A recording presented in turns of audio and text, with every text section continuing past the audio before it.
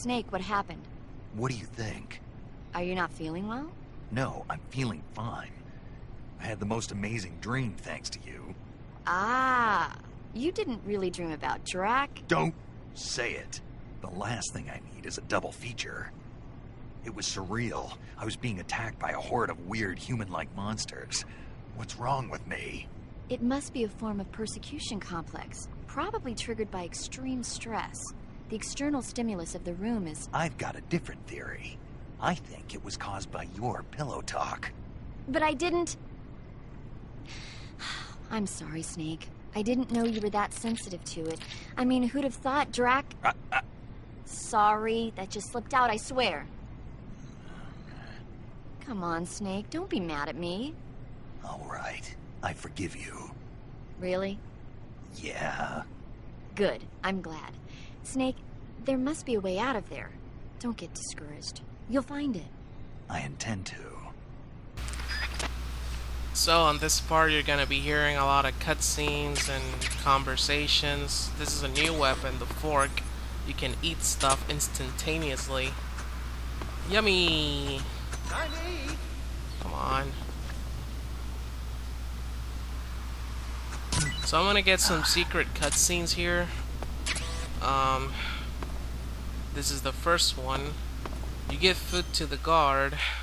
And by the way, you got a gunshot here on the leg. And you have a transmitter. If you want things to be easier later on, get the transmitter off you right now. But since I want to get a special cutscene, I'm going to keep the transmitter. I'm going to take out the bullet. Because the bullet has something for you. A fake death pill. Another way of getting out. But I'll do it the classic way, which is... well, not the classic way, but the hidden way to getting out of here. And there are a lot of funny conversations as well. So I'm going to get to that in a minute. What? You don't Oh, you can have it. By the way, remember the guard's name that he's gonna be revealing. There's gonna be reference about this on Metal Gear Solid 4. No spoilers in the comments, please, or you will be removed and blocked.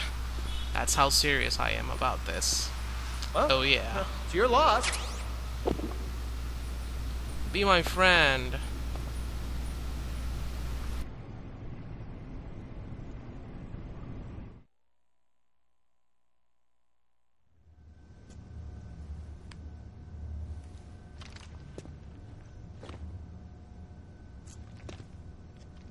Hey, you're not such a bad guy after all. I guess not all Americans are dogs. You mean it? Yeah. You know, before the war started, I used to live in America. I even had a wife and a kid. You must be pretty lonely. Yeah, I am pretty lonely. Really lonely. What's your kid's name? Johnny. Johnny. Nice ring to it. Really? You like it? Well, if you say so, I'll believe you. Actually, my name is Johnny, too. All the firstborn sons in my family are called Johnny. My dad's a Johnny, and my son's son will probably be a Johnny, too. The whole clan of Johnnies. Why do we have a Cold War anyway? Our two countries used to be such good friends. Yeah, I hear you. I just want to see my family again. Must be rough. Yeah. Not as rough as you have it, though.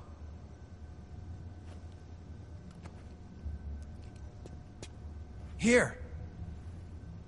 I filched them from your equipment when the Colonel wasn't looking.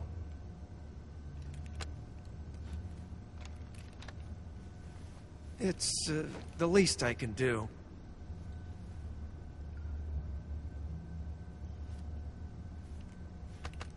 Well, Don't suppose you could let me out of here?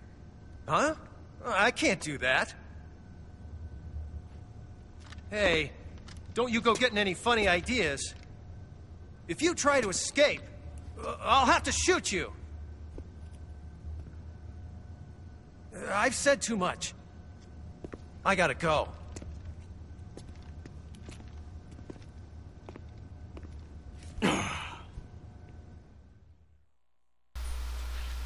Alright, so let's make some funny calls. Really funny. Funny, hee. Snake, what happened? Major, what year is this? Beg your pardon? Where am I? It's 1964. You're in a cell in Groznygrad. What did they do, Snake? Make you drink an entire keg of vodka? No. You know, I hear they've got 98 proof vodka in the East. Back in England, we don't call stuff like that fine spirit. We call it sulfuric acid. Imagine, if you will, your internal organs being slowly eaten away as smoke pours out of your mouth. Really, Snake, you shouldn't be touching that. Was it a dream? A dream? Well, how nice. And here I thought I sat up all night worrying about you for nothing. It was almost real. I was holding this sword in my hand. Snake, are you okay? You're not going loony on me, are you? Not at all. I'll make it back no matter how much of that sulfuric acid they make me drink. Good show. I'm sure you'll find a way out of there. Yeah. Dream a little dream of your own while you wait for word from me. Snake, you okay? Yeah. I had a terrible dream. No kidding. What happened? I don't want to think about it. I was being attacked by monsters that looked human, and I'm not even sure if I was really me. At least it was just a dream. It's all over when you wake up. True. When you think about it, the fact that you can imagine a situation worse than the one you're in now means life can't be all that bad. I sure hope so. Well, let me tell you about the absolute worst, most sickening nightmare I ever had. This isn't one for the kids. Okay, so there's this big pile of crap, right? It's shaped like a giant tank, and it's walking around on two legs, going on a rampage and stomping on people and houses and stuff. And this giant turd is carrying the nastiest missiles you ever saw. Like, whenever it launches one of its turd missiles, whatever it hits, people, trees, buildings, turns into shit. My hometown, my old school, my family, my girlfriend, old man John, everything in that turd's path turned into shit. That's pretty sick, man. Good thing it was just a dream, huh? Yes, that's a good thing. You feeling better now? Yeah. Good. Then let's get down to business. You see, Snake, people are just sacks of shit, and they're full of holes. Fill them up with water, and it's gotta come out from somewhere. Okay, maybe that was a bad example. What I'm trying to say is, no matter what the situation, there's always a way out. Don't throw in the towel yet. Clear your mind. Think it through. Assess the situation. You'll find a way to escape. Got it. Don't let my nightmare come true. Right. Snake? Eva, do they drug the prisoners here with hallucinogens? I don't think that's their style. Why? I had a pretty bad dream. A dream? This monster that I'd never seen before was coming at me with a knife. And I wasn't me, I was something else. That doesn't surprise me. You're in a mild state of shock from all the pain and exhaustion you're going through. Ah. Maybe one day you'll learn to stop hiding yourself. What do you mean? I know how you feel, Snake. I'm a spy too. You don't realize it, but the fake you is eating away at the real you. The person you're pretending to be is becoming the person you are. And the real you is screaming out from somewhere deep inside. That's what you saw in your dream. Maybe so. I'd sing you a lullaby or something, but unfortunately I don't know any. So pick your favorite song, and I'll sing it for you in your head. Any song? And you can have as many encores as you want. Sounds fun. It's a deal, then. I'm sure you'll find a way to escape. Good luck. Thanks. Alright, so let's get out of here. As the guard didn't fail to notice, he gave us the cigar and spray Where he thought it was a cigar, so he didn't check it. It was his mistake. So you can put him to sleep through the bars. And the number to open the cell was revealed in the picture, and it was also revealed by the ghost that was fooling around in the torture room behind Boss. Come on, dude, go to sleep.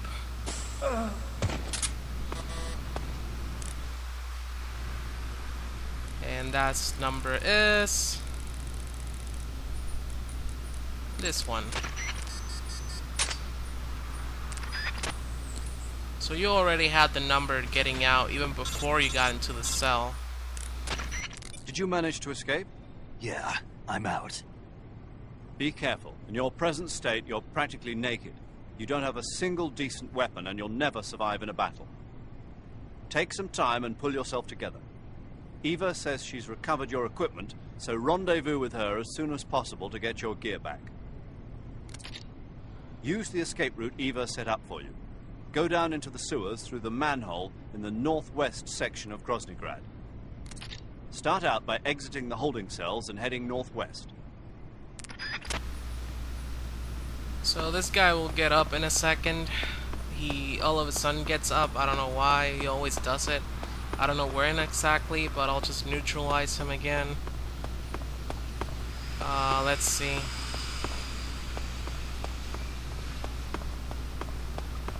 So there's some stuff you can get here. Whoops. There he is. Go to sleep. There we go. Oh, we got a camera.